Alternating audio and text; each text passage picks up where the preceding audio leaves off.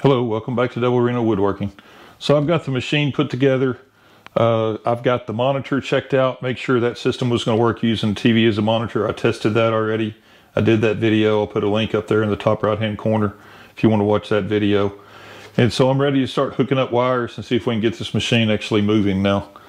So I went ahead and ordered the extension cables right here.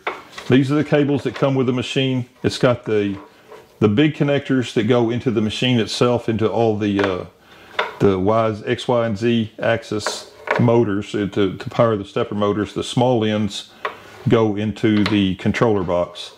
And the extension cables only connect to the small ends. So I wish really they had made the extension cables the other way around with the big connectors on there, because I don't know for sure yet, but my connectors where I go from a short cable to a long cable may end up being on top of the machine. I'd rather those be underneath, but either way, I really wish they'd just make where you can order these cables that are, I don't know, they're maybe 3 feet long, make these 5 feet long or something, where you could pay extra if you want to mount underneath the table and you wouldn't have to use an extension at all, but it is what it is. So what I did is, these things are all labeled on the small ends. Like this one here is motor 0, motor 3, and then the other ones go motor 2, motor 1. And that's the ones that are going into the controller. So we need to connect these extension cables on here. So what I did is I went and used my label maker and I labeled both ends. Like that's motor 0 and this one's motor 0 right here. So what I need to do is just go in here, and it's got a locking thing so you can't put it in wrong, right here and right here. So I'm just going to connect. And that's not completely necessary. I just did just to make sure I didn't get anything crossed. So I got motor 0 to motor 0. And I got motor 3 to motor 3. So now I've got a really long cable for that one. And then on this one right here, I've got motor 1, motor 1. Oops, wrong end. Motor 1 to motor 1, and motor 2 to motor 2. So just label them up. It took me an extra 10 minutes to label them all with my label maker, but now I know for sure I got everything connected right. And if I ever disconnect it to move anything, you know, I'll know I get them back in the right place.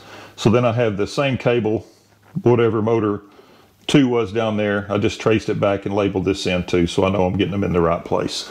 So now I've got 2 cables ready to hook up, extra long. So let's move around and we'll start connecting the cables into the machine. Okay, so the first thing we're going to do is we're going to connect the Y rails, or the Y stepper motors. And this thing is, it's Y1, Y2, and Y1 starts to the right, Y2 starts to the left. And if you're ever not sure, if you look at the way the cables are set up, so the Y2 cable is short. So it's set up for the control. Everything's set up from Onefinity. You can reverse it if you want to, but everything's set up from Onefinity where the controller is on the left side of the machine. So if you look at it this way, this is Y2, and then the Y1 cable is really long. So that tells you right there the Y1 is the one that needs to go on the right side of the machine. And then same thing, it's got a little clip right here, a clip at the top. I don't know how well you can see that. Okay, so that's connected. So let's move down, we'll connect the Y2. Okay, so we're down here on the left rail now, the left side, which is going to be Y2. We got Y2 right there, and we're just going to connect that same way right in there. It pops right in. So now my cable is just laying on top of the table up here. I'm not doing anything, I'm not moving anything, I'm not drilling any holes or doing anything as far as hiding my cables yet. I'm going to get everything connected, run the machine a little bit, and just be careful with the cables, and then I'm going to come back and do cable management afterwards. That way I don't want to drill a hole somewhere and then go, man, I wish I'd have had the machine moved over 2 inches before I drilled this hole or whatever. So I'm going to test some of that stuff out. So we'll go ahead and connect the Z and the X motors, and then we'll come back and we'll hook everything into the controller. Okay, so now we're ready to hook up the Z slider and the X stepper motor. So right here, we got Z labeled right here, and they're both right here together. This one goes right into the rail for the X axis. This one goes, if you look on the back side right here, this cable is here. So this is the one that goes to your V stepper motor. So this is going to be V right here. And that's clicked in there. And then this is my X one right here. So the X is going to go right there. And they're all connected. All the stepper motors are connected. So let's move back around and we'll connect them into the controller. Okay, so I've got my controller turned around backwards here just for ease of hooking up. So I've got my motor 1 and motor 2 lines right here. And so I got a motor 1 right there. So that's connected. And then I got my motor 2, which goes right there. So that connects my, let's see, it connects my Y rails there. And then find the other end. So this is for my X and Z. And it's going to be motor 3. I don't know why they didn't put these next to each other, but it is what it is. It doesn't really matter, I don't guess. So putting motor 3 in. So that's connected. And then motor 0.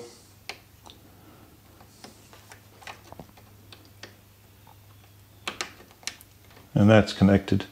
So I've got my Z stop, or my emergency stop, E stop down, just to be safe. And then I've got my power cord. I've already got that plugged into my power strip.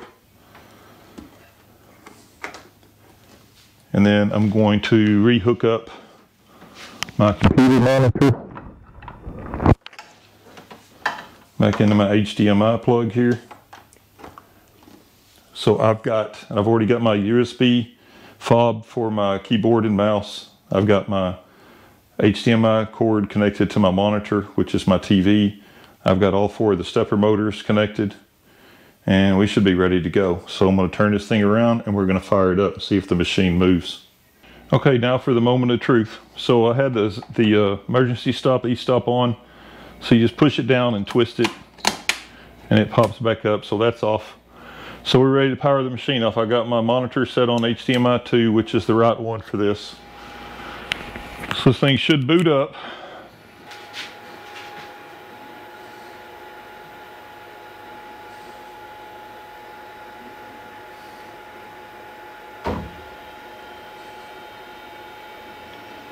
Okay, so it's asking us if we want to home the machine. So let's tell it we do. I'll use my mouse, hit OK.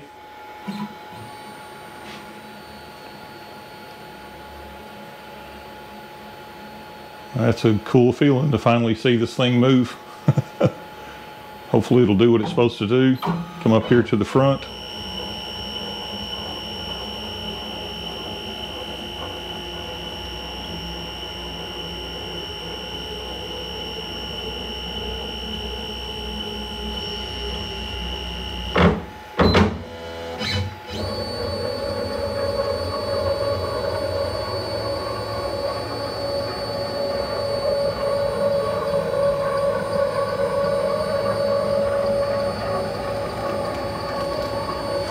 Move the monitor over a little bit.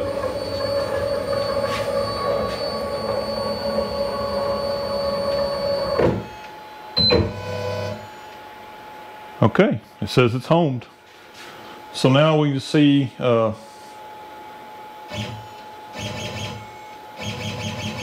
can get it to move that way.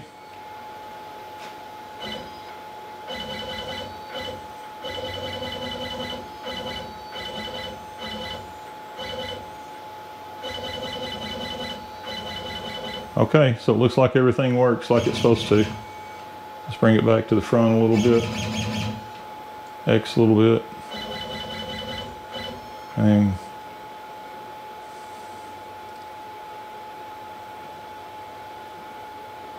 okay. So we are set. The thing moves. The next thing I need to do is I need to hook up my USB joystick. I'm going to do that in a short separate video. And then after that, we'll do the dust collection system. Then we'll be ready to surface the spool board. Anyway, I appreciate you watching. Please like, please subscribe, please share my videos. If you got any comments, questions, I appreciate them. Just leave them down there in the bottom. Thank you. Bye.